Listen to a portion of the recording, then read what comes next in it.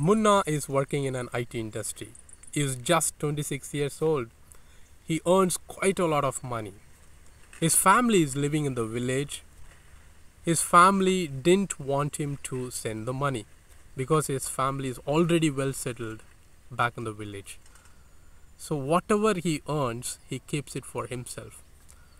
So from Monday to Friday, he works like a machine, and Saturday, Sunday, he'll be consuming alcohol, going out with friends, and he spends the time like that.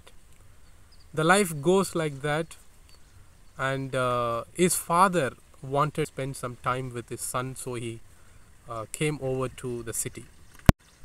So he saw the lifestyle of his son. So from Monday, he gets up by 7 o'clock in the morning, and he gets ready and goes to the office and comes back in the night, and he orders food online. He never cooks. And recently he bought an expensive flat and also a new car. So he goes to the office in his car.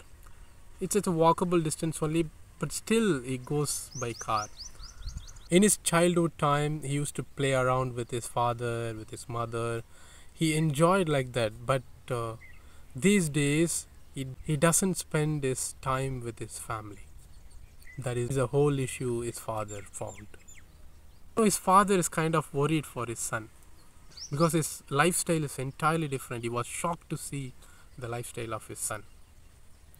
He really wanted to spend some time with his son, but his son did not give time to his father. So it went on like that for 1 week. His father decided to go to his village. So he went to his village. His health started to deteriorate. He was becoming ill. He became very sick, and he did not know what to do because he's having only one son. He shared that with his wife, and they both started to worry. His father wrote a letter saying that, "Dear my son, greetings from your beloved father. I'm happy that you're working, you're earning good money. I'm really very happy about that. But I did not spend quality of time with you.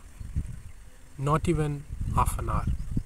I was there for a week, but you were busy being busy. So you were working hard. It's all okay, but from today onwards, you try to spend some time with your loved ones. I beg you, you do that in the future. I'm dying now. I don't know whether I'll be alive or not when you visit our village, but still, remember this. Spend some quality time with your loved one. Thank you by your loving father."